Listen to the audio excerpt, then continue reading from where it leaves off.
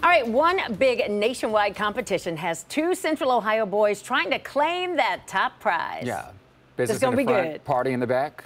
10 TV's Brian Somerville tells us about their quest and how you need to mull it over for who you want to vote for.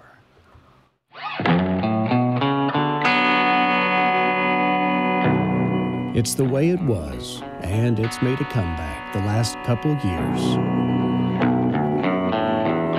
A fashion choice. Nay, a fashion staple. And if ever anyone rocked this staple, this luscious head lettuce known as the American mullet, it's Dale. He's 8 from Pataskala. Also Jameson from Delaware. He's 4 and took a much-needed siesta during our interview. I wasn't mad. It was close to his nap time. When we tried to wake him up, he wasn't happy.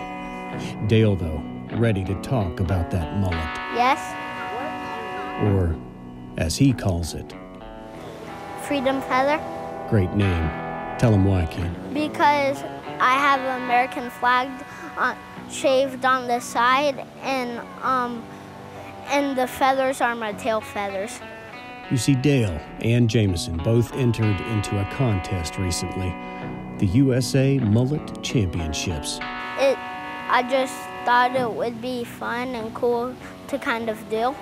A competition that, in their age group, started with 689 children. On Monday, the top 25 was announced across the nation. And you guessed it, both Dale and Jameson representing proudly. Ashley Ramsey. I am. She's Dale's mom, and she's all in. He just chose to have this haircut, and we believe that if he wants that, it's his hair. Amber Monday. He fell in love with the hair, and now he cries if we say we're going to cut it off, so. Jameson's mom, and says this competition We got to get the Buckeye State name out there. We need everybody to help us. belongs here. Yeah, if there's going to be a #1 mullet, it's going to be from Ohio. Let's check in on Dale and Jameson, who's still trying to warm up to the camera. Jameson, if you sit right here, and if I win the mullet competition, I'll split all of the money with you. I'll give you all of it. That'll boy, Dale. Also, get this, the winner gets $2,500. If Dale wins, he wants to give some to a charity that takes kids on fishing and hunting trips. And part of the entry fee went to Wigs for Kids. So this, more than hair. You're going to make me tear up a little bit. Ramsey says it's part of Dale's nature.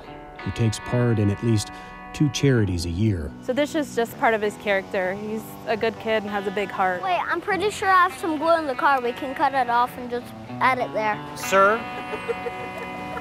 this is the money maker. You understand? Not like mine. That's, well, yeah. Oh, that Dale. Oh, that Jameson. Stand up, say, go vote for me. Go by me! Making Ohio and America fall in love with them and those glorious Kentucky waterfalls. Good luck, boys. In Columbus, Brian Somerville, 10 TV News. That's the highlight of my day. Oh my gosh, that was a great story. I thought nothing could top the duck, but the mullet. All right. That. How do we vote for these kids? We have to have gosh. them win. We're going to put the information on voting for these little guys on our website, 10tv.com. Just look for Bryant's story. We'll probably all be sharing this one, so it'll be easy to find. Great story, Bryant. Good luck, boys. I told you about this 2 it. weeks ago, and Yolanda looked at me like I was crazy. Competition, and now Mullet look, competition. you're all into it. Only Bryant Somerville can tell it like that.